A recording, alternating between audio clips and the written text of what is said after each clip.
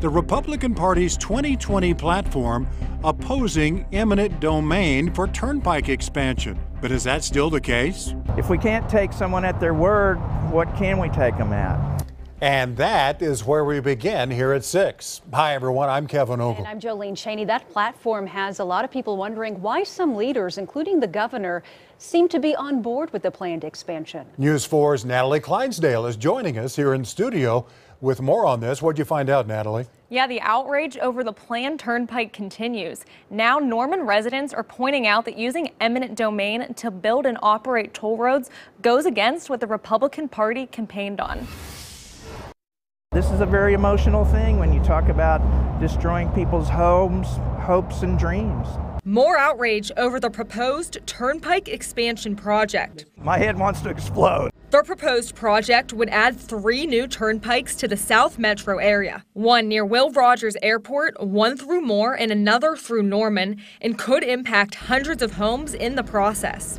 It's a big deal. Oklahoma's governor publicly on board with the plan. Part of our method of showing Oklahomans we're open for business is investing in infrastructure, and this is a super exciting announcement for the state of Oklahoma. The most recent version of the GOP's principles says, quote, "We oppose public-private partnerships and the use of eminent domain to build and operate toll roads and bridges." We support a moratorium on the creation of additional turnpikes.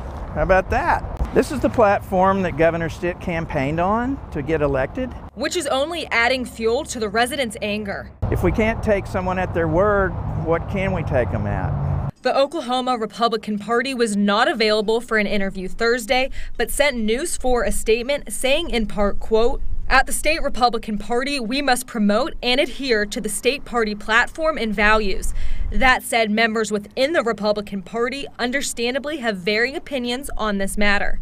And now Norman's mayor pleading the governor to take action. Governor Stitt also has the power to stop it, so I'm calling on him to listen to Oklahomans and do what's right and save their homes. We also reached out to the governor's office twice today and have not heard back.